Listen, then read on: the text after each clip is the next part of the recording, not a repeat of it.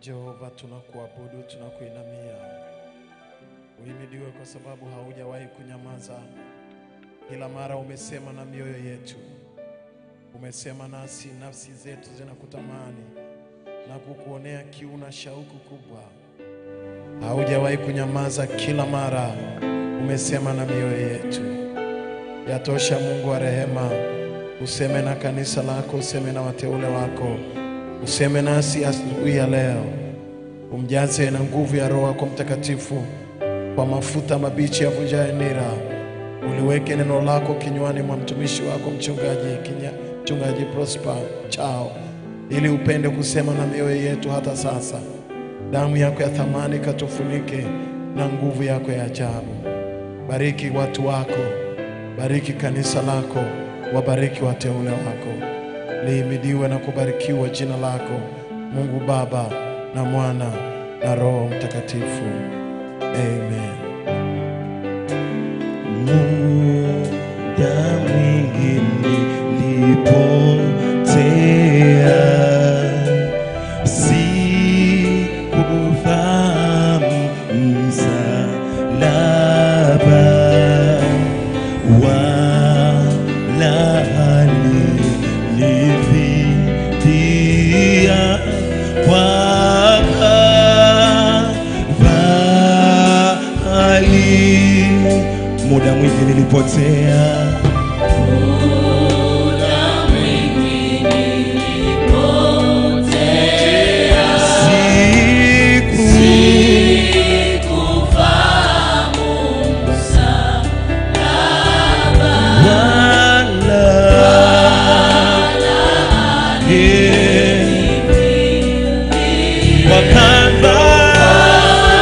inua mikono yako juu kabisa. Hiyo rehema,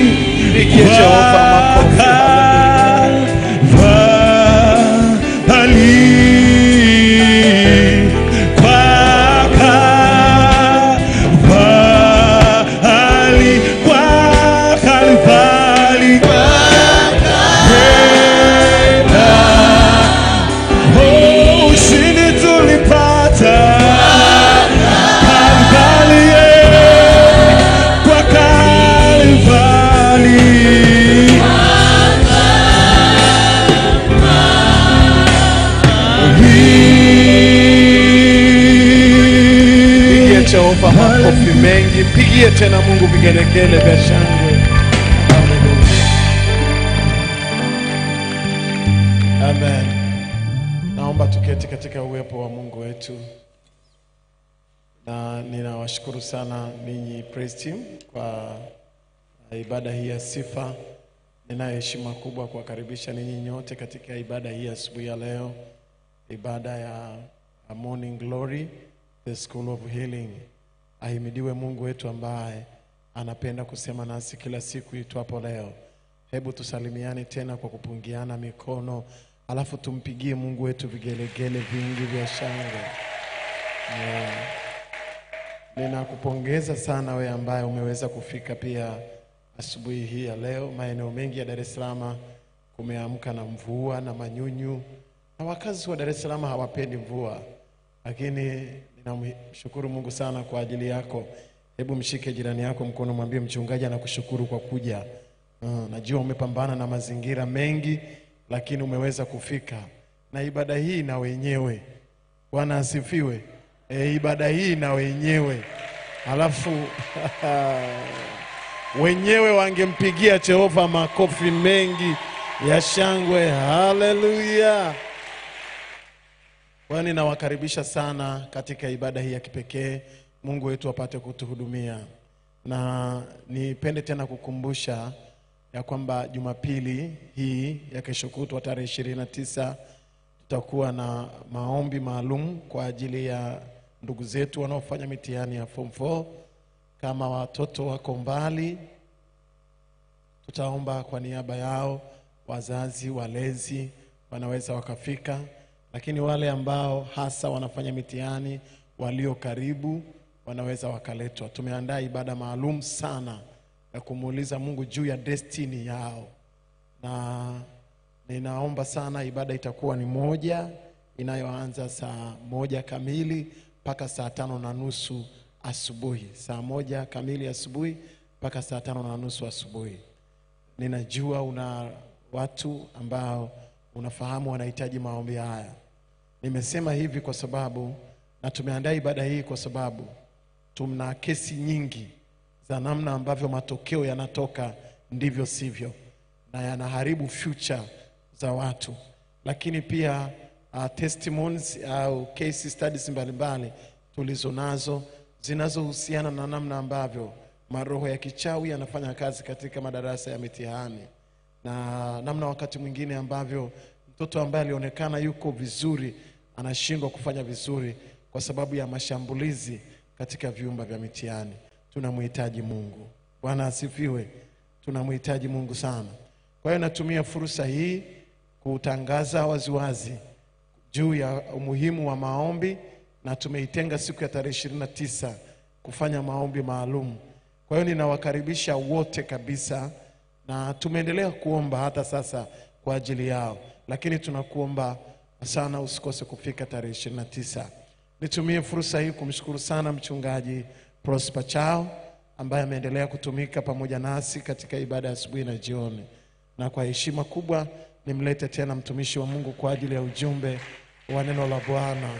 Hayo makofi hayatoshi, washindi wenye ibada yao wangempigia tena Mungu vigelegele vya shangwe. Haleluya. Haleluya. Bwana Yesu asifiwe. Mpe Yesu makofi ya shangwe tena asubuhi ya leo. Mwambie jirani yako, hii ni asubuhi njema sana. Mwambie tena, hii ni asubuhi njema sana. Kwa kuliheshimu neno la Mungu, naomba usimame, na tunasoma kitabu cha Kutoka sura ya 3 mstari wa 7 mpaka wa 10, na ile sura ya 14 mistari michache.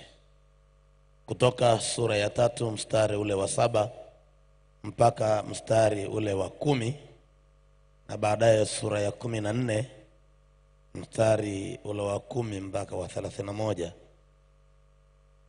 Neno la Mungu linasema, Bwana akasema, hakika nimeyaona mateso ya watu wangu walioko Misri, nami nimesikia kilio chao kwa sababu ya wasimamizi wao, maana nayajua maumivu yao. Nami nimeshuka ili niwaokoe na mikono ya Wamisri, niwapandishe kutoka nchi ile hata nchi njema, kisha pana nchi ijayo maziwa na asali, hata mahali pa Mkanaani na Mhiti na Mwamori na Mperizi na Mhivi na Myebusi. Basi tazama, kilio cha wana wa Israeli kimenifikilia, tena nimeona haya mateso ambayo Wamisri wanawatesa. Haya basi, nitakutuma sasa kwa Farao ili upate kuwatoa watu wangu hao wana wa Israeli katika Misri. Sura ya 14 mstari wa 10 na kuendelea. Hata Farao alipokaribia, wana wa Israeli wakainua macho yao, na tazama Wamisri wanakuja nyuma yao. Wakaogopa sana wana wa Israeli, wakamlilia Bwana. Wakamwambia Musa, je, kwa sababu hapakuwa na makaburi katika Misri umetutoa huko ili tufe jangwani? Mbona umetutendea haya kututoa katika nchi ya Misri? Neno hili silo tulilokuambia huko Misri tukisema, tuache tuwatumikie wa Misri, maana ni afadhali kuwatumikia wa Misri kuliko kufa jangwani. Musa akawaambia watu, msiogope, simameni tu mkauone wokovu wa Bwana atakaowafanyia leo. Kwa maana hao wa Misri mliowaona leo hamtawaona tena milele. Bwana atawapigania ninyi, nanyi mtanyamaza kimya. Bwana akamwambia Musa, mbona unanililia mimi? Waambie wana wa Israeli waendelee mbele. Nawe inua fimbo yako ukanyoshe mkono wako juu ya bahari na kuigawa, nao wana wa Israeli watapita kati ya bahari katika nchi kavu. Nami tazama, nitaifanya mioyo ya Wamisri kuwa migumu, na wataingia na kuwafuatia. Nami nitajipatia utukufu kwa Farao na kwa jeshi lake lote, kwa magari yake na kwa wapanda farasi wake. Na Wamisri watajua ya kuwa mimi ndimi Bwana, nitakapokwisha kujipatia utukufu kwa Farao na magari yake na farasi zake. Kisha malaika wa Bwana aliyetangulia mbele ya jeshi la Israeli akaondoka akaenda nyuma yao, na ile nguzo ya wingu ikaondoka hapo mbele yao ikasimama nyuma yao, ikafika kati ya jeshi la Misri na jeshi la Israeli. Na hapo palikuwa na lile wingu na lile giza, lakini lilitoa nuru wakati wa usiku, na hawa hawakuwakaribia hawa usiku kucha. Musa akanyosha mkono wake juu ya bahari, Bwana akaifanya bahari irudi nyuma kwa upepo wa nguvu utokao mashariki usiku kucha. Akaifanya bahari kuwa nchi kavu, maji yakagawanyika.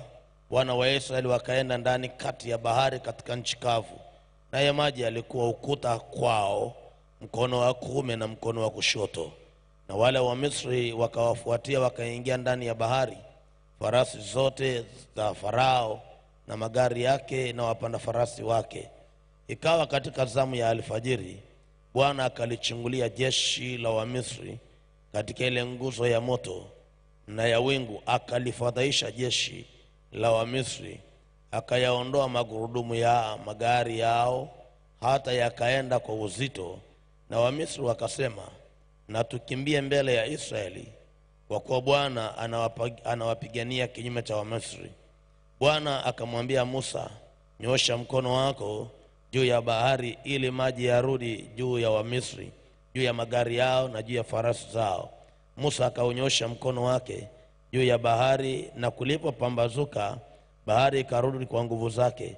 Wamisri wakakimbia mbele yake, na Bwana akawakukutia mbali hao Wamisri kati ya bahari. Yale maji yakarudi yakafunikiza magari na wapanda farasi, hata jeshi lote la Farao liloingia katika bahari nyuma yao hakusalia hata mtu mmoja. Lakini wana wa Israeli wakaenda katika nchi kavu katikati ya bahari, na haya maji yalikuwa makuta upande wa kuume na upande wa kushoto. Ndivyo Bwana alivyowaokoa Israeli siku ile mkononi mwa Wamisri. Waisraeli wakawaona Wamisri ufuoni wa bahari wamekufa. Amen. Tunakushukuru Mungu mtakatifu, Baba unayetuwazia yaliyo mema. Tuko tayari, sema nasi, tutie moyo Bwana kwa ajili ya safari yetu. Kwa utukufu wa jina lako tunaomba na kushukuru. Amen. Nikukaribishe tena asubuhi ya leo na ujumbe unaosema uvumilivu ni mtaji wa kurithi baraka za Bwana. Uvumilivu ni mtaji wa kurithi baraka za Mungu. Uvumilivu ni mtaji wa kurithi baraka za Mungu.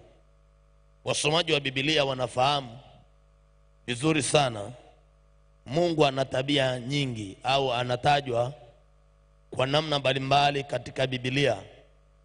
Anatajwa kwa sifa nyingi katika Biblia. Mungu ndivyo anavyotajwa, wasomaji wa Biblia tunafahamu vizuri, na anajieleza kwa namna mbalimbali ambazo ukizitafakari na kuzifikiri unaweza ukazisema usizimalize, ukaziimba usizimalize, ukaandika vitabu usizimalize, kwa sababu yeye ni Mungu, yuko juu ya kila kitu. Haleluya.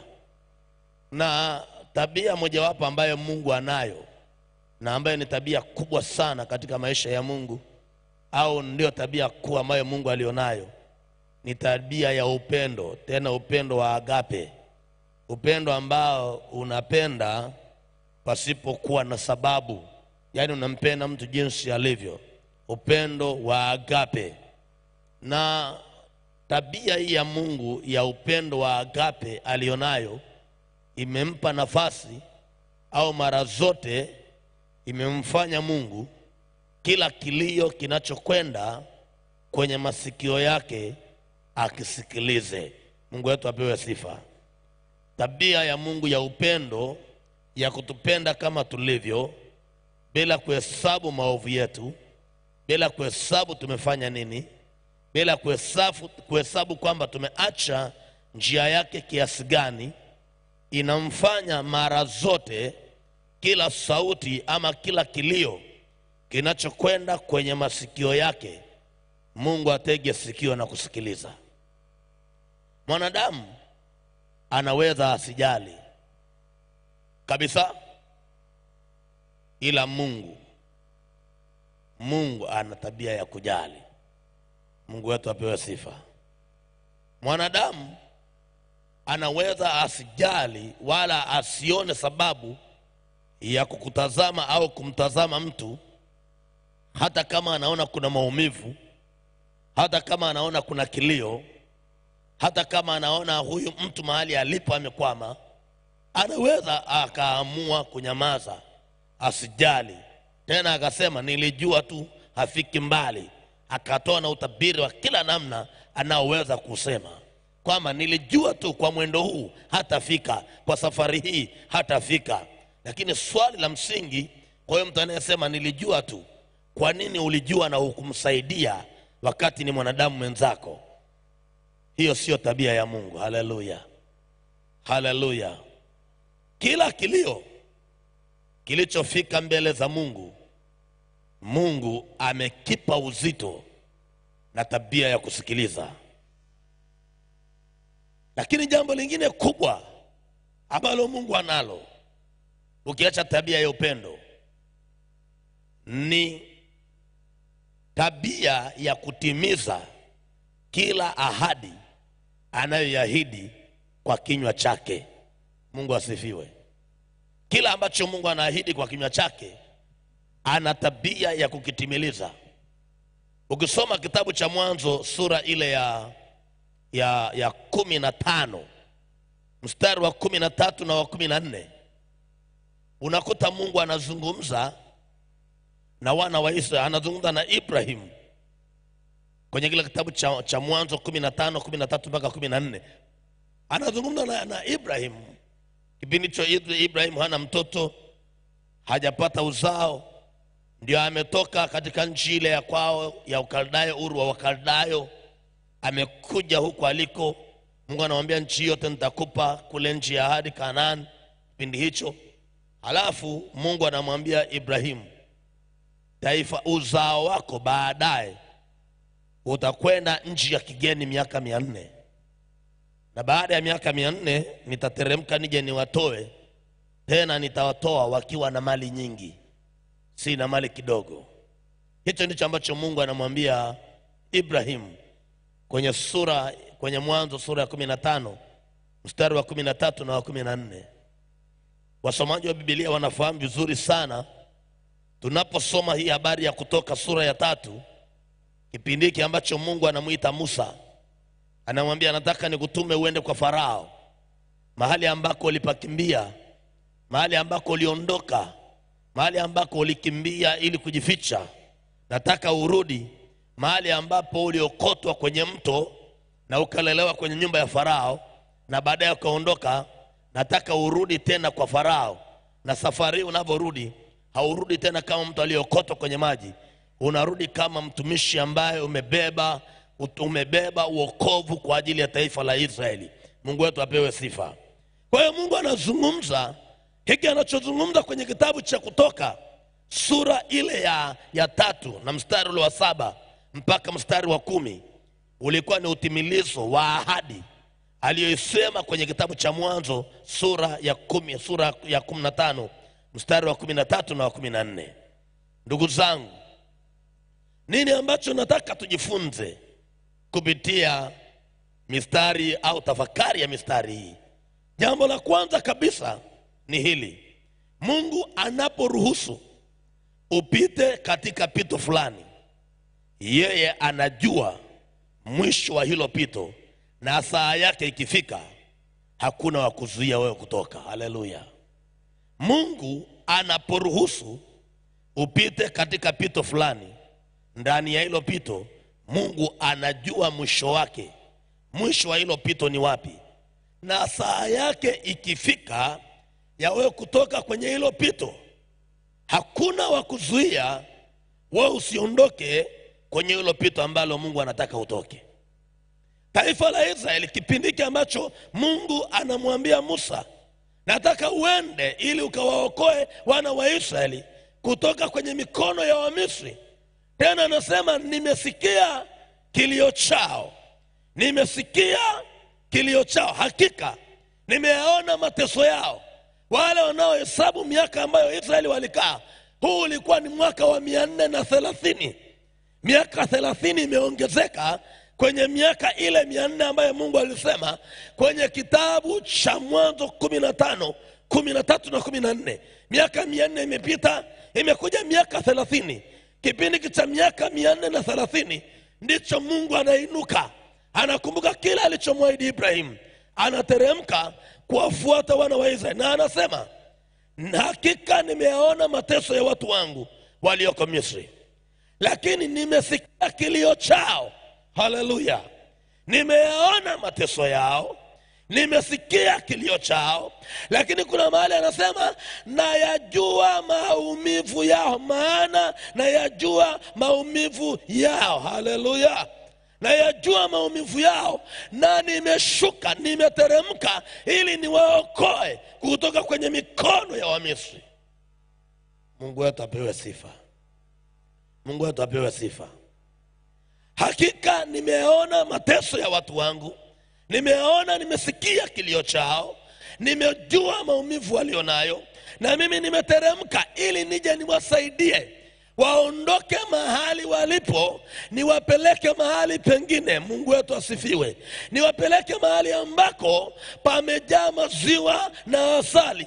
Tena anasema mahali pa Mkanani na Mperizi na Mhivi na Myebusi, niwapeleke hapa mahali wakamiliki. Lakini jambo la pili ambalo nataka uweze kuliona ni hili: Mungu ni Mungu anayeweza kubadilisha mateso na machungu kuwa furaha. Haleluya. Mungu, sikiliza vizuri sana, Mungu ni Mungu ambaye anaweza akabadilisha mateso, machungu, vilio, furaha ikaja badala ya hayo machungu. Haleluya. Anasema niwapandishe hata nchi njema iliyojaa maziwa na asali. Kumbuka kipindi ambacho Mungu anazungumza namna hii, wana wa Israeli wako utumwani Misri, mpaka wanavolia kilio kinafika kwa Mungu, halikuwa jambo rahisi. Biblia inaonyesha namna ambavyo mateso yalikuwa ni makali, wamekandamizwa, wameumizwa. Na unakumbuka vizuri kabisa pale mwanzoni kwenye sura ya 2, Farao asiyemjua Yusufu ameinuka na akaanza kutoa amri, watoto wote wa kiume wakiwazaliwa wauawe, wasiishi, wasipate nafasi ya kuishi. Kwa akatengeneza mazingira ya kuafisha taifa la Israeli. Musa akapona tu kwa neema ya Mungu. Sasa Mungu anavyomtuma Musa anasema nataka niwapeleke nchi iliyojaa maziwa na asali. Swali la msingi hapa ukisoma na kutafakari yako mambo ya kujiuliza. Hii nchi ya maziwa na asali ambayo Mungu anasema alimaanisha nini? Haleluya. Alimaanisha kitu gani? Je, walikuwa wakifika kule wakienda kwenye mito wachote maziwa? Wakifungua bomba maziwa yatoke? Haikuwa maana hiyo. Maana yake Mungu alitaka kuwapeleka mahali pa amani, mahali ambako watalima waweze kuvuna, mahali ambako watafanya kazi kwa mikono yao waweze kuona baraka katikati ya maisha yao. Maana mahali walipo hawana maamuzi, anawapeleka mahali ambako wanaweza kufanya maamuzi ya kwao wenyewe. Jina la Bwana libarikiwe. Maana mahali ambako wako kwenye nchi ya Misri kwa watu wa Farao, wanawatesa, wanawakandamiza, wanawaonea, hawaoni thamani yao. Mungu anataka kurejesha heshima ya thamani yao kwa uwepo aliyompa Ibrahim. Anasema niwapandishe, niwapeleke nchi iliyojaa maziwa na asali. Haleluya. Maana yake mahali ambako watakaa kwa amani, watalima kwa amani, watakula chakula kwa amani, watamwabudu Mungu kwa amani. Maana walipokuwa Misri hawakuwa na nafasi ya kuabudu. Hata kama ilikuwa nafasi finyu. Kwa Mungu anataka kuwapeleka mahali ambako watapata nafasi ya kumwabudu yeye vizuri. Anataka kupeleka mahali ambako watakaa kwa amani, watakaa kwa furaha, watakaa wakiwa wamestarehe. Masumbufu, machozi, vilio, magomvi, mafarakano, huzuni ya moyo haitakuwepo tena.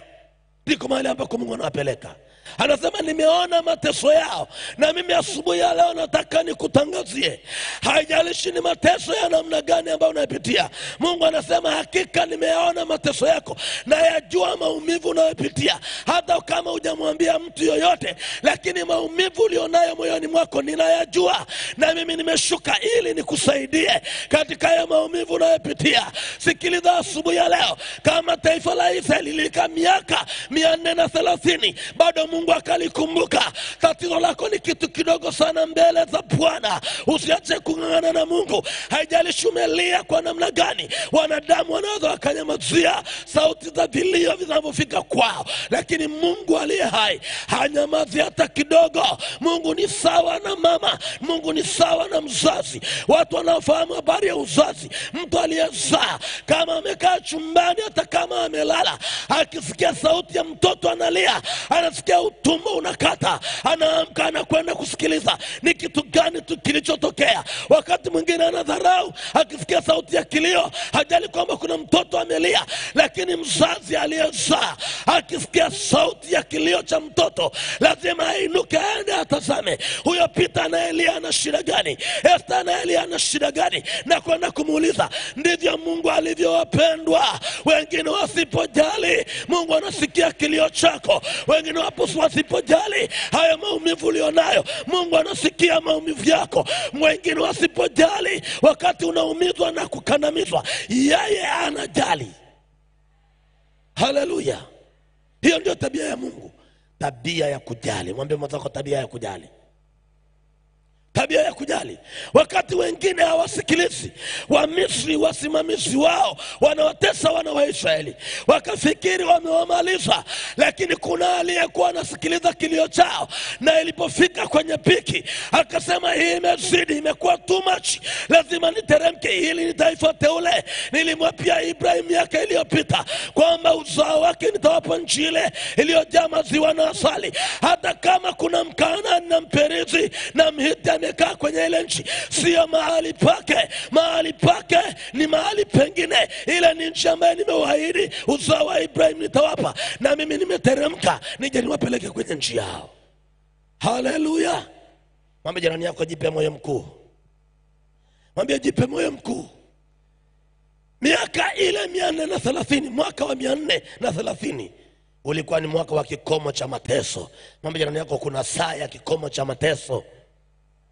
Mwambie tena kuna saa ya kikomo cha mateso. Hautabaki kwenye mateso yako milele. Wanaokucheka leo watakucheka leo, lakini kesho watakucheka tena. Wanaokudharau leo, sikiliza nikwambie, wanaokudharau leo, wacha wakudharau leo, lakini kesho yako hawaijui hata kidogo. Haleluya. Sikiliza, Waswahili wanasema usimdharau mtu yeyote, maana leo ya mtu unaijua, lakini kesho yake huijui anakokwenda. Destiny yake ya kesho huijui, kwa sababu haiko kwenye mikono yako, iko kwenye mikono ya Mungu ambaye yeye anasikia kila kilio kinachokwenda kwenye masikio yake. Si ambaye kilio kikienda au maombi yakienda kwenye meza yake hana tabia ya kibinadamu, kwamba barua ikija ya maombi ya kazi anabeki date, anamweka ndugu yake. Bama maombi na kilio kinachokwenda kwenye meza ya Mungu, Mungu anabeba kama kilivyo bila kuchakachua, anashughulika nacho na anampa kila mtu haki yake sawa na uhitaji wake. Huyo ndiye Mungu tuliye naye. Wengine wakichakachua, si Mungu tuliye naye. Wengine wakikukanyaga, si Mungu tuliye naye. Wengine wakikucheka, si Mungu tuliye naye. Wengine wakikusukumia mbali, Mungu anakushika na kuvuta, anasema njooni mwanangu mpendwa, ninayekupendwa. Jipe moyo mtu wa Mungu. Dharau yako ni ya leo tu, kesho haitaendelea tena. Dharau yako ni ya mwaka tu, kesho kutwa hautakuwa kama ulivyokuwa tena. Dharau ya watoto wako, wanasema tuone kama watamaliza chuo kikuu kama watoto wengine walimaliza chuo kikuu. Nataka nikutangazie asubuhi ya leo, na wako watamaliza. Hakuna namna, yuko Mungu ambaye anaweza. Wanachoweza kufanya, watazubaisha kwa muda tu. Wamisri waliwakandamiza wana wa Israeli kwa muda tu. Saa ilipofika, Jehova aliteremka tena akamwambia Musa, mimi niko ambaye niko, mimi niko ambaye niko, nimeteremka. Hakika nimeyasikia maumivu ya watu wangu, nimeona maumivu yao, nimesikia kilio chao, nimesikia manunguniko yao, nimeteremka mimi mwenyewe niwapandishe. Haleluya, haleluya. Sikiliza, asubuhi ya leo, haijalishi wanakuona wewe ni mshamba, wacha wakuone mshamba leo, lakini utaendelea kuwa mshamba. Mtu mmoja akasema, unapotea njia saa ya kwenda, saa ya kurudi haupotei njia. Na mimi nataka niseme, ulipokuja kwa Yesu walikuona kwamba ni mshamba, wacha wakuone ni mshamba, lakini kuna saa ya huyu Yesu unayemwamini atajidhihirisha na kujionyesha kwamba hujaenda mahali pengine. Biblia inayosoma inasema, na hapo patakuwa na njia, na itaitwa njia ya utakatifu, na itakuwa kwa ajili ya wasafirio. Wajapoonekana ni wajinga, hawatapotea kwenye njia hiyo. Jipe moyo mkuu, mtu wa Mungu. Unaamka alfajiri kuja kwenye ibada, wakisema unajipendekeza, sawa, wacha unajipendekeza, lakini haujapotea kwenye njia hiyo. Iko saa ya baraka inakuja, iko saa ya mashangilio inakuja, iko saa ya kupewa taji, iko saa ya kuondolewa machozi, iko saa ya kufutwa machozi. Yuko Bwana atufutaye machozi, yuko Bwana anayesikia kilio. Nisikilize asubuhi ya leo. Mama unanisikiliza, umelia sana kwa ajili ya ndoa yako, huyo kahaba ataendelea tena kuitesa ndoa yako, hata kama alitesa mwaka huu. Saa ya Bwana ikifika, ng'ang'ana na madhabahu. Mdai mume wako kwenye madhabahu, acha kwenda mahali pengine, ng'ang'ana na madhabahu. Yuko Mungu ambaye anasikia kilio. Haleluya, jina la Bwana libarikiwe. Yuko Mungu asiyenyamaza. Mmoja ndani yako, yuko Mungu asiyenyamaza. Yuko Mungu asiyenyamaza. Wengine wanaweza wakanyamaza. Anasema nimesikia maumivu yao nayajua. Wakati wengine, sikiliza, wakati wengine wakiona maumivu wanakuambia pole, halafu wanaondoka zao kama hawajasikia wala hawajaona. Yeye Mungu anasema nayajua yale maumivu, ninajua namna ambavyo wanaumwa. Kama ni moyo unauma, najua namna ambavyo moyo wako unauma. Nimeteremka nikusaidie, nimeteremka nikusaidie, nimeteremka nikusaidie, nimeteremka nikusaidie, nimeteremka nikusaidie, nimeteremka nikusaidie. Huyo ndiye Mungu tuliye naye. Huyo ndiye Mungu ambaye anasema kwenye neno lake ahadi zake ni kweli. Tena anasema amezikuza ahadi zake kuliko jina lake lote. Kama unalijua jina la Mungu na mapana yake na marefu yake, anasema kile alichokiahidi amekikuza kuliko jina lake. Na jina la Bwana ni ngome imara, mwenye yake analikimbilia anakuwa salama. Yuko Mungu asiyeshindwa wakati wote. Haleluya. Maumivu ambayo watu wanakusababishia mchungaji Kimaro ni ya muda tu, ndugu yangu, nikuntie moyo. Songa mbele, ni ya muda tu, ni ya kipindi. Kuna saa inafika Jehova anatandika mkeka mbele yako, unapita unaona unapepea namna hii, pale unaposema anaangukia pale, anasema haanguki mtu hapa, haanguki mtu hapa, haanguki mtu hapa, haanguki mtu hapa, haanguki mtu hapa, hashindwi mtu hapa, hakwami mtu hapa. Wanaposema tuone hayo maono kama yatatimia, anasema hapa hafi mtu hapa, lazima atimize kusudi la Bwana. Wanaposema mwaka huu amalizi, wakachora na mstari, anasema nimeona mstari waliochora na mimi nimeteremka na ufuta, endelea kula promotion ya maisha. Wakichora mstari mwingine anasema na mimi una ufuta, endelea kula promotion ya maisha. Wakienda wakijenga ngome mbele yako kama ya Yeriko, anasema saa imefika, Yeriko lazima ilale chini, Israeli waende nchi ya Kanaani. Na kwenye maisha yako ni kutangazia asubuhi ya leo, kilio chako yuko aliyekisikia, yuko aliyekijibu, yuko anayekitazama, yuko anayejua maumivu yako. Sikiliza nikwambie, inawezekana saa nyingine ukaenda hata kwa mchungaji asijali kilio chako, lakini yuko Yesu anayejali kilio chako. Jina la Bwana libarikiwe. Jina la Bwana libarikiwe. Haleluya wapendwa. Asubuhi ya leo nikutie moyo. Haijalishi unapita kwenye mapito gani, nina uhakika na Mungu naye msema, si bahatishi, nafahamu habari zake na shuhuda zinazoshikika kwa mikono hii ambazo zimepita kwenye maisha yangu binafsi. Wanawaambia watu, mchungaji Kimaro, hata ulimwengu usimame useme Mungu hatendi, maisha yangu yanatosha kusema habari za Mungu, kwamba nimemwona. Nilipolia kwa ajili ya maisha yangu, alisimama kama shujaa, akanifanyia mahali palipo na nafasi. Iko saa ya kufanywa nafasi na Bwana. Hautaendelea kubaki kwenye machozi na kilio chako. Saa ya Bwana ikifika, lazima akutoe. Huzuni yako ni ya muda tu. Mwambie jirani, huzuni yako ni ya muda tu. Mwambie huzuni yako ni ya muda tu. Mwambie huzuni yako ni ya muda tu. Saa ikifika utafurahi. Saa ikifika utashangilia. Saa ikifika utamuona Bwana. Saa ikifika utaona furaha ya Bwana. Mungu anasema niwapeleke mahali huku walikuwa walimi waanze kulima wenyewe, huku walikuwa wafanyikazi wakaona baraka waanze kufanya kazi waone baraka kwa mikono yako. Huyo ndio Mungu tulia naye. Haijalishi umefanya kazi kwa muda gani hujaona mafanikio, nataka nikwambie siku ya leo na asubuhi ya leo, ujumbe hujaja kwako kwa bahati mbaya. Nikutie moyo asubuhi ya leo, songa mbele, usijikatie tamaa. Mungu nakafika mahali anasema, masikini najua maisha yangu ndivyo yalivyo, ndivyo tulivyozaliwa, kwetu ndivyo tulivyo. Ondoka kwenye mawazo hayo. Yuko Mungu anayeweza kubadilisha hayo maisha. Yuko Mungu anayeweza kubadilisha huo mkao uliokaa. Yuko Mungu anayeweza kubadilisha hiyo hali inayokutesa. Yuko Mungu anayeweza kubadilisha matamko na manuio waliotamka juu yako, kwa maana tuone kama ataendelea. Yuko Mungu anayefuta, anasema huyu ni mbarikiwa, damu ya Yesu imemweka huru, na kwa sababu damu ya Yesu imemweka huru, lazima niachilie baraka juu yake. Kumbuka ya kwamba miaka 430 Israeli walikaa kule utumwani Misri, lakini saa ya Bwana ilipofika, aliwatoa kwa mkono wa nguvu. Haleluya. Aliwatoa kwa mkono wa nguvu, na safari yao walihitaji uvumilivu mkubwa ili kusogea hatua nyingine. Jina la Bwana libarikiwe. Jipe moyo mkuu. Jipe moyo mkuu. Jipe moyo mkuu. Jipe moyo mkuu. Jipe moyo mkuu.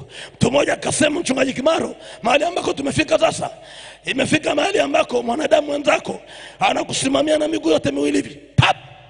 Halafu ukisema nasikia maumivu, anaondoa mmoja, anasema na hapo je, unajisikiaje sasa hivi?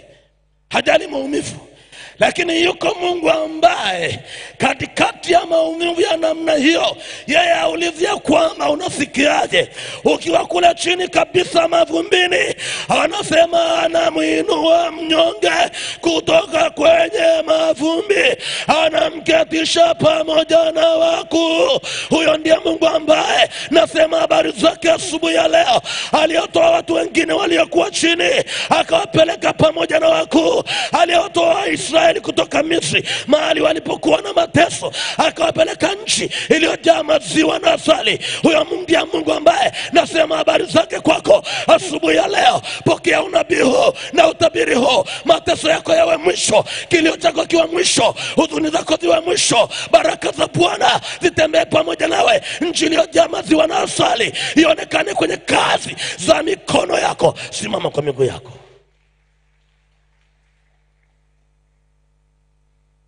Inua mikono yako juu. Sema, Bwana Yesu, niko mbele zako asubuhi ya leo. Naamini ya kwamba wewe unaweza. Umesema na mimi neno lako la uzima. Ulisikia kilio na machozi na maumivu ya taifa la Israeli. Asubuhi ya leo, Bwana, nainua moyo wangu, machozi yangu, huzuni yangu, maumivu yangu nayaleta msalabani. Sina msaada mahali pengine popote. Msaada wa kweli unapatikana kwako. Bwana, tembea kwenye maisha yangu, husika na maisha yangu, tembea kwenye ofisi yangu. Machozi ya pale ofisini, Bwana uyatazame. Machozi ya kwenye biashara yangu, Bwana uyatazame. Machozi ya kwenye ndoa yangu, Bwana uyatazame. Maumivu nilionayo katika nafsi yangu, katika moyo wangu, katika mwili wangu, Bwana ukaniponye kwa ajili ya ahadi zako. Katika jina la Yesu Kristo wa Nazareti aliye hai, najiachilia mikononi mwako ili Bwana usika na maisha yangu. Shetani sikia, mapepo sikia, mizimu sikia, wachawi sikia, waganga sikia, hamna nafasi juu ya maisha yangu kwa jina la Yesu. Kila mstari mliochora mbele yangu ninaufuta sasa kwa damu ya Yesu, kwa damu ya Yesu, kwa damu ya Yesu. Matamko yenu yote, matabiri yenu yote ninayafuta sasa kwa damu ya Yesu. Kila pando mlilopanda kwenye maisha yangu ninaling'oa sasa, ninalitupilia mbali sasa kwa damu ya Yesu. Nami ninapokea uponyaji wangu, uzima wangu, baraka zangu, mafanikio yangu katika jina la Yesu. Na Bwana akubariki.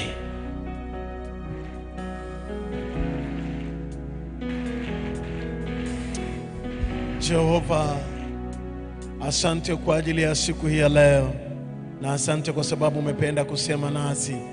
Umesema na neno lako umelituma katikati yetu, Mungu wetu. Baba, ndipo ninapowaombea watoto wako wote kwa majina yao, kila mtu ambaye amefika katika nyumba hii na wale wanaotusikia wakiwa mbali. Ninawaombea siku hii ya Jumatano iwe ni siku ya ajabu katika maisha yao. Bwana, ninasimama kinyume na laana, maagano ya kipepo na nguvu za giza. Kila maumivu ambayo watoto wako wanayapitia, ninang'oa mapando yote ya kuzimu, roho za laana na uharibifu, kila mamlaka za giza kwa damu ya Yesu Kristo wa Nazareti Mwokozi. Ninaachilia jina la Yesu lipenye ndani yao, juu ya wagonjwa walioko hapa na wagonjwa walioko mahospitali na majumbani.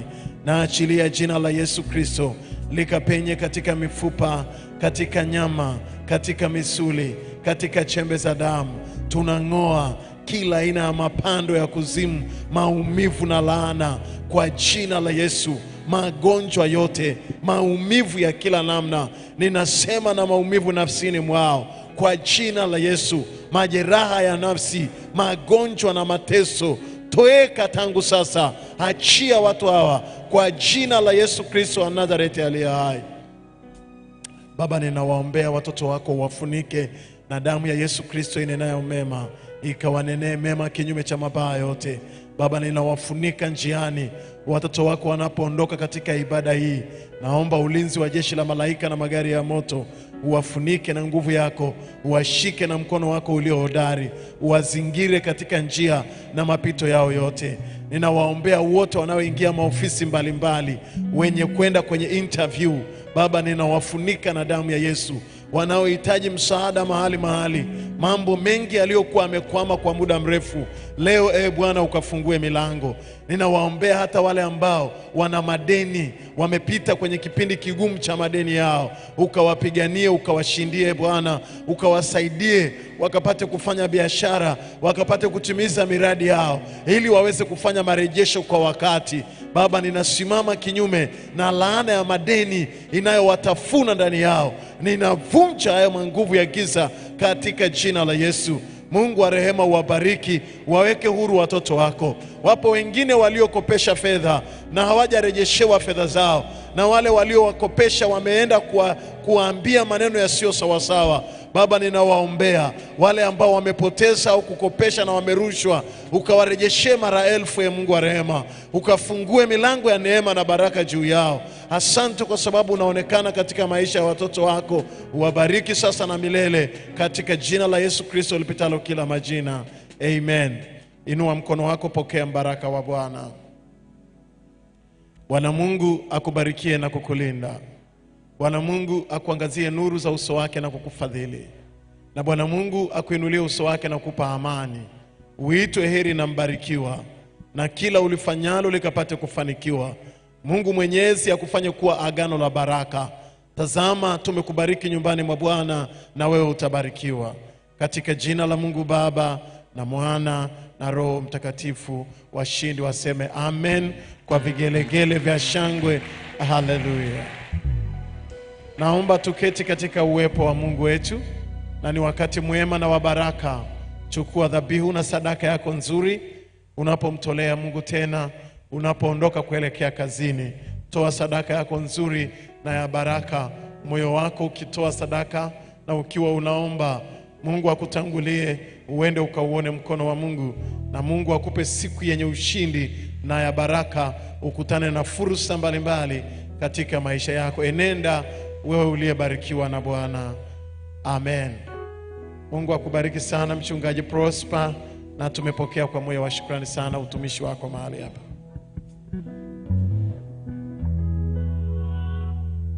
Nina kiu nawe, sina mwingine